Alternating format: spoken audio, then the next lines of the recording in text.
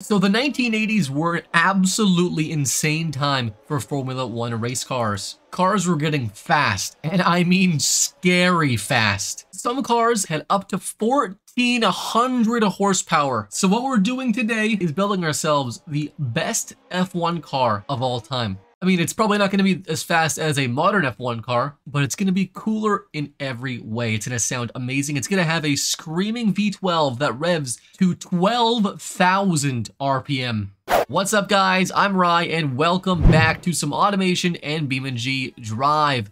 So we are building a Formula One race car from the 1980s. We are actually using the 1993 model year, and I'll tell you why in a little bit, but this is going to be a 1988 sort of year F1 car. So it's the very last year of naturally aspirated and turbocharged engines together before they are banned for quite a long time. So before we continue, I want to give a huge shout out to today's sponsor, BuildBox.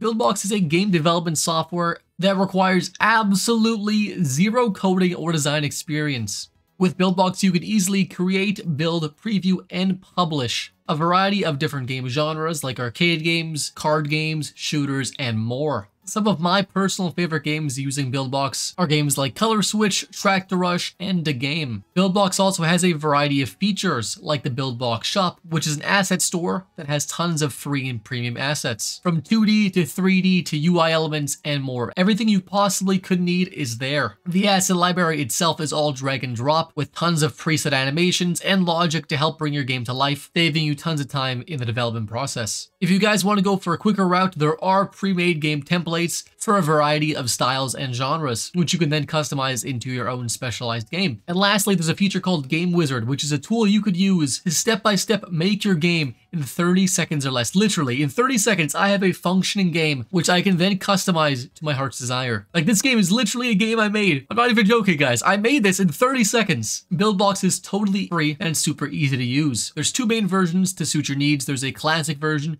which is the easier version, and it's meant for more of 2D style games. There's also BuildBox 3, which allows you to make both 2D and 3D games. It's the newer, more updated version. Again, both are absolutely free, but if you want to publish your game on the Google Play Store or App Store, you do need to subscribe to the Plus or Pro plans, which honestly is pretty cheap considering this does all the heavy lifting for you. So obviously, guys, if you have any interest in making games at all, whether it's car games, whether it's a card game, a shooter game, etc., BuildBox is the platform for you. Seriously, guys, I'll leave a link in the description. Check it out below. Again, thank you so much to BuildBox for sponsoring this video. But now, back to the build.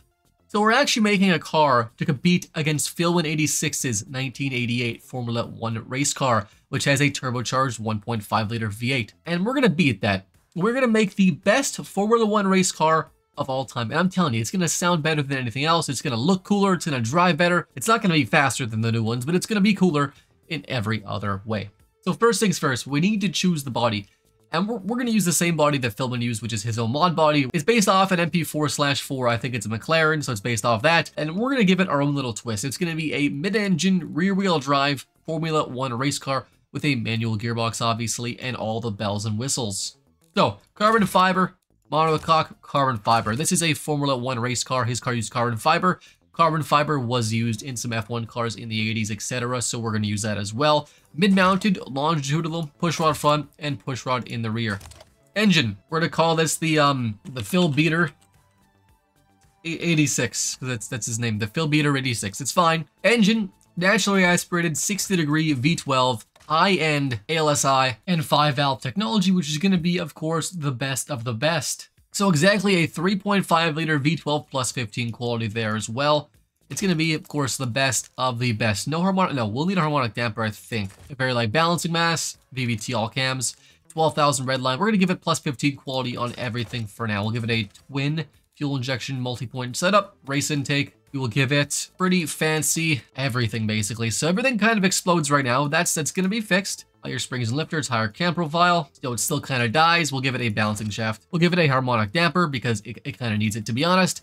650 horsepower and 300 pound-feet of torque. Not bad right off the bat. It's actually honestly kind of where we want. I think the car that he made has about 670. I think that was the goal, was 670. So before we actually get into too much stuff, let's give this thing a 5-speed manual. Let's give it a high top speed for now. Viscous LSD. No LSD. Open diff. Open diff is what he had. Semi-slicks though, we're going to go for 290s in the front, and we'll go for 395s in the rear and 13-inch wheels. We'll go for alloys though. I'm not sure what exactly he used there. We'll go for the biggest brakes possible. These brakes are still going to be kind of trash, but that's okay. Race diffuser, ice quality, one seat with no entertainment because it's literally a Formula 1 race car, guys. I think cars mostly used hydraulic power steering. We're actually going to use manual power steering because I said so. We're going to give it ABS though because that's kind of a needed safety thing. And we'll give it -15 safety because we need this thing to be very light. We'll give it that semi-active sway bars. We'll give it a race tune for now for suspension. So right off the bat, 690 horsepower with a 5-speed manual gearbox, 0 to 100 kilometers an hour in 3.1. Not bad. It's got pretty good cornering G's as well. It's actually pretty low roll angle. So overall, it's a decent start. This thing needs aero. It needs a lot of aero. It needs wings, it needs diffusers, spoilers, all of that fun jazz to make this thing handle absolutely insanely. Top speed right now is 404. That'll be lower on later. It does have issues with wheel spin and brake fade, but those are things that are going to be hard to avoid because this thing is so fast and we are limited to just quite small brakes. So the brakes really aren't that great. I mean, we have lots of power, just they are going to fade reasonably quick. What if we give it brake airflow? I think that'll be fine. So what we're going to do is use the advanced trim settings button here. And we're going to go ahead and actually modify things. So we're going to hide the chassis. So now we can turn on the chassis and it's gone. We're going to go ahead and offset the body, the wheels at least quite a bit, because you can see here they actually go into it. Let's go ahead, offset that, and let's go ahead and I think we need to lower the body. So it is tweaked pretty well. The wheels and tires are looking pretty mean, if I do say so myself. I think the fronts are actually maybe too big.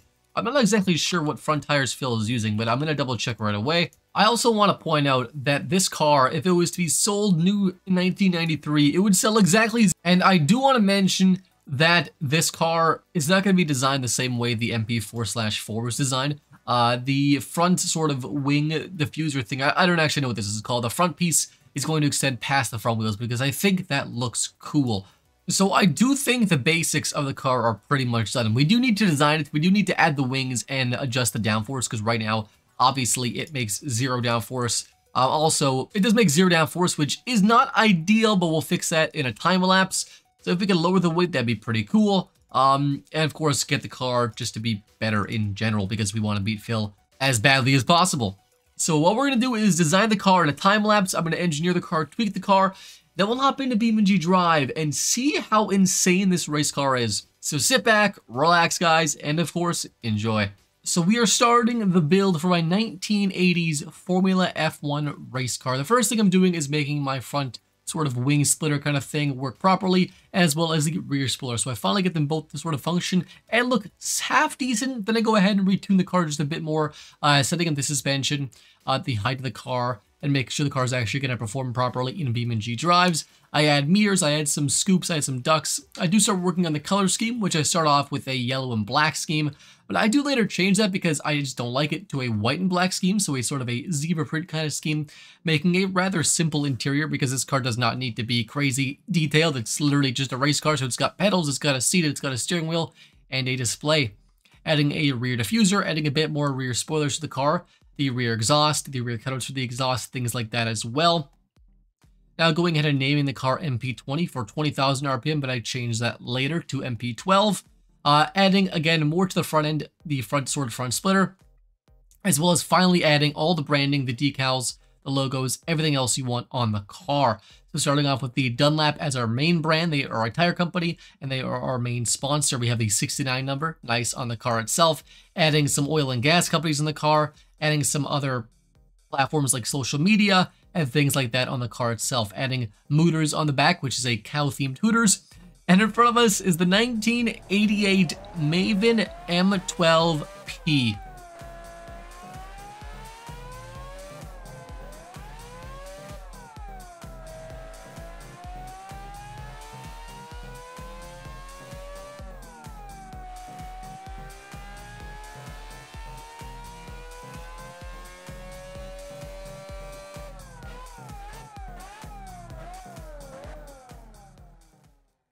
So finally, we are in BeamNG.Drive with the Maven M12P. It is Maven's newest, most exciting race car. The nose looks a little bit weirdly dented. I'm actually not sure what that is, but it's fine. It's fine. The car is good to go. It is insanely fast on a track, but before we hop into an actual track, I want to show you guys what this thing can do on the quarter mile. So it's got around 700 horsepower, and it weighs, what, like 1,500 pounds, so it's not incredibly heavy. It's actually insanely light.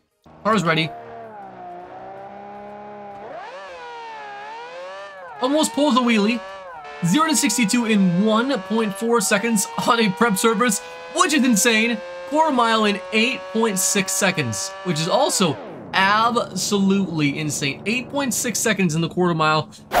So I hopped into the automation test track because I thought it's a good sort of middle ground for an F1 racetrack, and sort of just a fun track that everyone knows and loves. So this is the automation test track, full race circuit.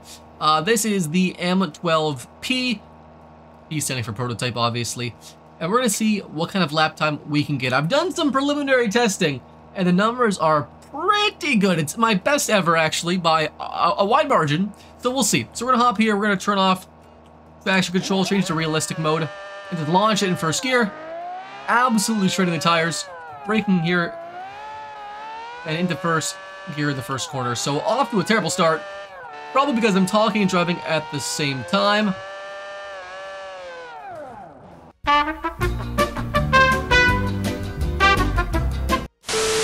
Okay, try number 2, guys. I'm gonna focus a little more. If I can't beat my record right now, I'm gonna cry. I need to beat my record, is what I need to do. So it has a touch of oversteer at low speeds, but it's nothing we can't manage. We're gonna brake here, going into first, even in this corner. That manual transmission is kind of hampering our performance because we just can't really quite accelerate as fast as we want, or shift as fast as we want. But it's not bad. I'm not sure if Phil actually modified his shift times for his manual transmission, but like, it's fine. Top speed, we can't really get much more over 176, I think. Yeah, so we'll stay in 4th gear. 5th gear is kind of useless right now. We are scraping on the ground a little bit. You can see the sparks. We'll stay in 4th, doing about 175 miles an hour, which is pretty quick. We're going to brake right here. The 3rd, stay in 3rd. Lots of downforce at high speeds, so we can take the corner quite fast. We're going to brake here. And into 4th, we're good. This thing is scary fast. Probably going to stay in 3rd there, but we're going to floor it in 2nd. Almost lost it out there. Probably accelerated a bit too much. We're okay, though. We're going to brake here. Taking it very tight. Not wide at all. That's okay.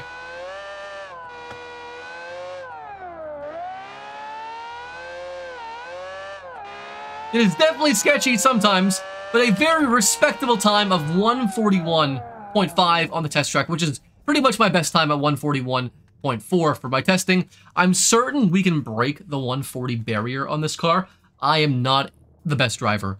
I don't actually have a good, there's a really good first person on this car though. So if we go to retry here and just change the cameras, we get this camera, which we can't move. This camera, which we can't move for some reason. Maybe I'm doing it wrong, but like, that sounds really weird, actually. I was going to make a 20,000 RPM version of this thing, but it just didn't work quite right, and it was just too kind of jank. The revs didn't make enough sense, so I decided to keep it at a reasonable 12,000 RPM. I know, reasonable, crazy, right? I think lastly, we'll hop into the jump arena, and we'll just see how far this thing jumps. So lastly, we are at the jump arena. Again, so this is going to be a challenge. I'm calling them Filming 86. I want to race your MP4/4 McLaren with my M12P Maven race car. So I want to see who makes the best race cars. I think it's me, guys. So we're going to hop. So we're going to jump this car at just full speed and just see what we can do, honestly. Because at this point, why not? This is a ton of fun to build. Oh, wish we're going a little... Okay, we're going... Okay. That went pretty much exactly how I thought it would go. Tip number 2, I don't know how we couldn't jump this car. But yeah, this car was a lot of fun to build because it's just so insane. It handles very good, but it is a slightly difficult car to drive. Pushing it forward here as fast as we can.